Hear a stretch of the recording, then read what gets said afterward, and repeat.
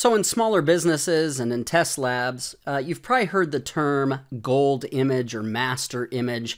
It's where an IT professional will create either a virtual hard drive, which I'm going to do, or a physical hard drive that they then install all the updates to any applications they want.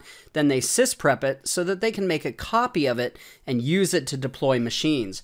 So this is a way that we can do that. I'm going to demonstrate that right here in Hyper-V. And the reason I'm going to use Hyper-V is because over the next few months in my lab, I'm going to deploy a lot of Windows Server 2016 virtual machines, and I don't want to have to go through the install process each and every time I do it. So what I do is I went to New Virtual Machine. I'm going to say Next. This is going to be my Master Server 2016, let's see, Data Center Disk. Okay, so that's what I'm going to name it.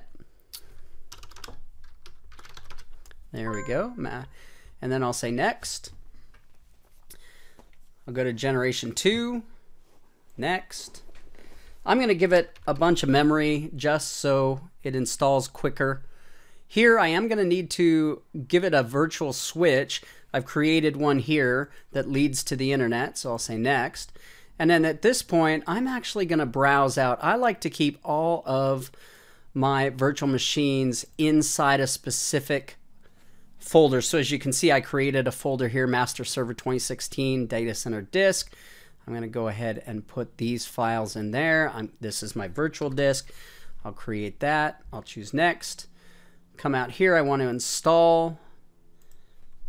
I already have, as you can tell, I have the ISO downloaded and on my machine. So I'll go ahead and choose Next. And I'll choose Finish. Now it's going to go ahead and create this virtual machine for me. You see it there. So I'll go ahead and connect to that virtual machine. And then real quick, have it begin the install. So it'll go ahead and do the install via Hyper-V. So from here, it's just a standard install. So I'll go ahead and choose Next, Install Now. It's going to bring me up to where I need to put in my key. I'm going to go ahead and pause the video, put in the key, and then I'll restart the video. Now from here, you want to choose the instance. I'm going to do a desktop experience for this. So I'll choose Next. That's going to give me the full GUI interface in my master disk that I'm about to create. I'll choose Next.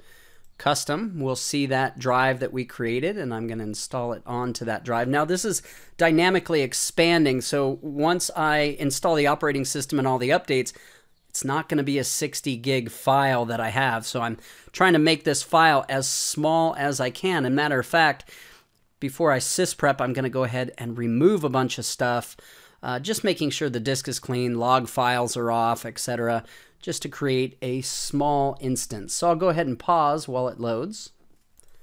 So as you can see, it's done with the installation. It's installing features. It'll get past the updates here. I don't have it attached to any kind of update server, and then it'll finish up. So I'm going to go ahead and pause while it finishes up and gets ready for its reboot. So there's the reboot. I'll go ahead and restart it, and I'll come back once I've installed the next step. It'll restart once or twice depending, and then it'll ask me for an administrative password. Now this would be normally the local password for the server, but I'm going to use something easy to remember, because remember, I'm going to SysPrep this and only use it as a copy. So I've got my password in, and I'll go ahead and finish. It'll finalize the settings and bring up the machine. At this point, I can go ahead and log into the machine.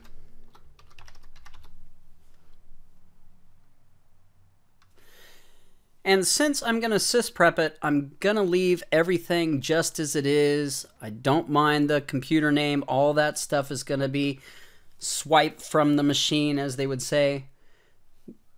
But the next thing I will do is start the updates. To do that, I'm going to open up Server Manager in 2016 here and go to Local Server. And from there, you'll see the Windows Updates section right here. So as soon as this refreshes, I can go ahead and install the updates. Now again, I'm not worried about any of the connections, any configurations, because I'm going to SysPrep this disk and then use it to create many machines.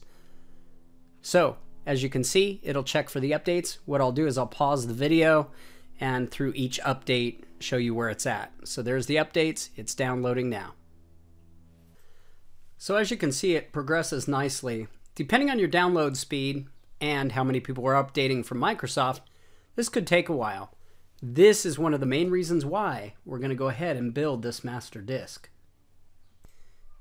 And we're ready for our first restart. So we'll go ahead and restart and just continue this process until it says there are no more updates. So we've restarted and it is installing its first round of updates. So at some point, after checking for updates a lot, you end up with this. So it'll go out and check for updates and come back and simply say, the system is up to date. So at this point, we know we've installed all the updates. Given that this is a new machine, there's not going to be a ton of stuff that we can take out. You can do a disk cleanup, you can delete temp files, make sure that you do all that. Once we're done, we're just going to come in here and run the SysPrep tool by going to C, Windows.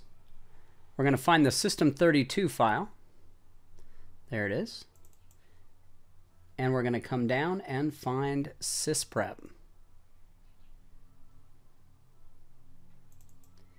In SysPrep, we're going to run the sysprep.exe, start it up, and then because I'm going to capture this image and reuse it, I'm not going to reboot, but I'm actually going to shut down.